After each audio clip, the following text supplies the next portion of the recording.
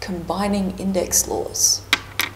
If we've got questions like these where there's more than one index law involved, make sure you use BODMAS, order of operations. Deal with any brackets first, any powers that you can evaluate, then multiplying and dividing using the index laws, unlikely to be adding and subtracting. Coefficients and constants, that is the big numbers, the whole numbers. Oops, sorry, brackets first. Coefficients and constants, remember to use proper multiplying and dividing with a calculator, often not the index laws. So down here, 3 times 2, you just do that as normal 3 times 2, we've got 6.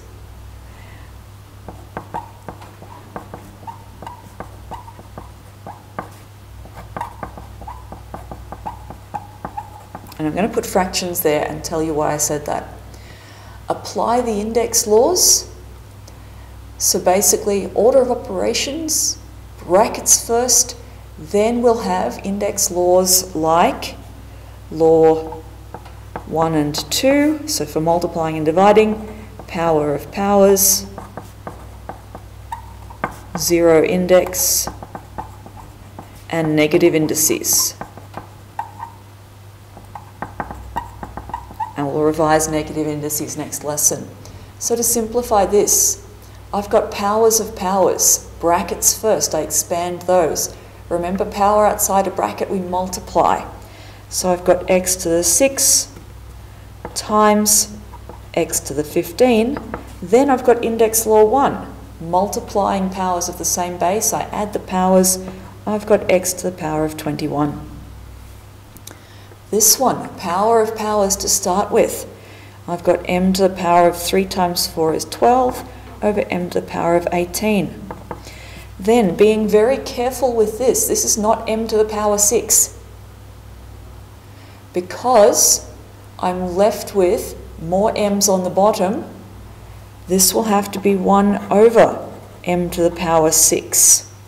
If you did it separately, if you did it 12 minus 18, because m12 divided by m18, you would subtract the powers, you would get m to the power negative 6.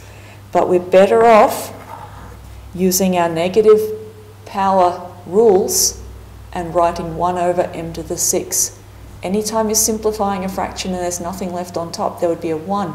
Check in with me if you just watched this and don't understand how we got to this, because that's important.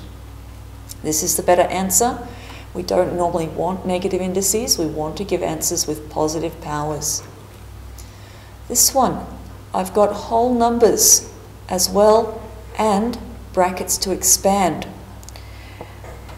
So on the top here, I can do all this top first because there's always imaginary brackets around the top and bottom of a fraction. So the fact that there's imaginary brackets here says I can do this whole thing at the same time as I expand these brackets, because brackets first. So 3 times 2 is 6. m4 times m5 is m9. Be careful that you're moving between normal number multiplication, where I'm actually multiplying, and index multiplication, where I'm adding the powers. Careful. Don't forget, powers of powers. Everything in the brackets is squared, and both of these have power 1. So that's 4 to the power of 1 times 2, 4 squared times m squared.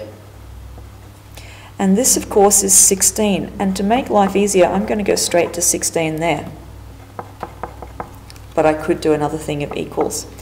Now, here where I said normal numbers and coefficients and constants, treat it as normal and do fractions. Use your fraction key. If you've got big numbers, coefficients, just use your fraction.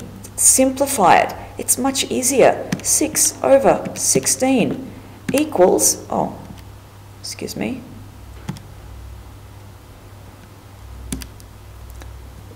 3 over 8.